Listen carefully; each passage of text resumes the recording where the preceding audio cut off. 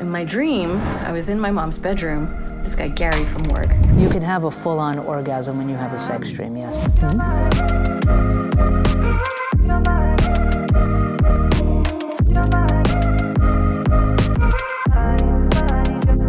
The orgasm actually happens in your head, right? That's where the actual orgasm takes place. So of course, if you are having an erotic experience in a dream, there's a good possibility that you could follow it through to the actual orgasm. One reason why you could have an orgasm when you're sleeping is that during REM sleep, blood flow increases to your genitalia. If you're going into REM sleep, then you will get vivid dreams. One of those theories is the continuity. What is on your mind before going to bed? I, at the time, had a very long-term boyfriend. We were together for like 5 years, I think, by the time this dream occurred. And Gary was like very lumberjack type, you know, like kind of like flannel shirts and a beard and, you know, like real snuggly looking. So in my dream, we're snuggling in my mom's bed. But then my mom keeps coming in the room. Hey! How is sleep connected to things such as our relationships and even the vibrancy of our sex lives? Well, it turns out that couples who are not getting sufficient sleep firstly have a significantly higher likelihood of experiencing conflict. Second, those underslept couples do not resolve those conflicts anywhere near as well relative to when they've been getting a good night of sleep. And part of the reason is because those couples stop being empathetically sensitive towards each other. And so instead of bringing people together, a lack of sleep will force people apart. Now, it works both ways. It's not just that sleep can enhance our sex lives, but that sex can improve our sleep.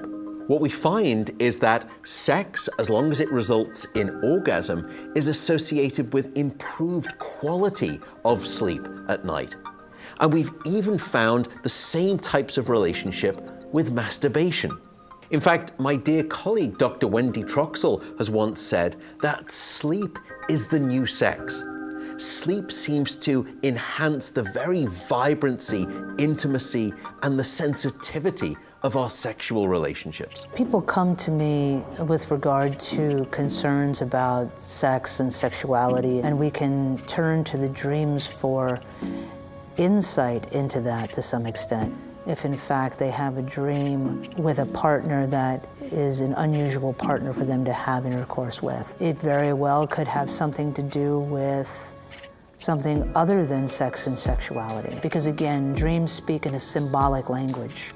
So if we get too literal with it, we're going to lose the actual dynamicism and nature of what's being communicated. But I wouldn't just sell dreams short to say, well, A equals B.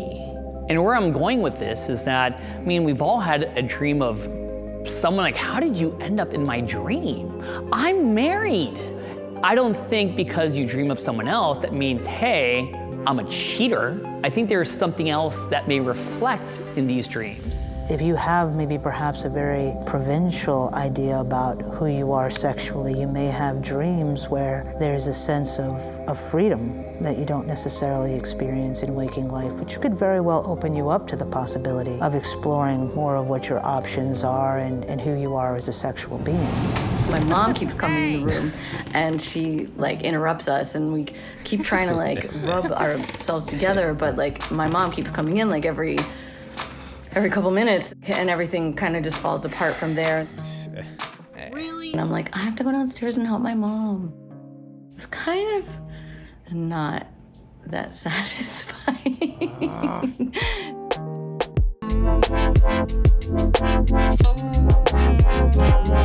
It can open up possibilities for us that in waking life we may not necessarily explore or consider.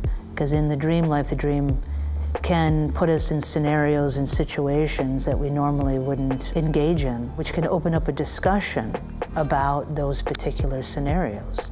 So it can expand one's consciousness with regard to their own sexual behaviors, sexuality, understanding of sexuality.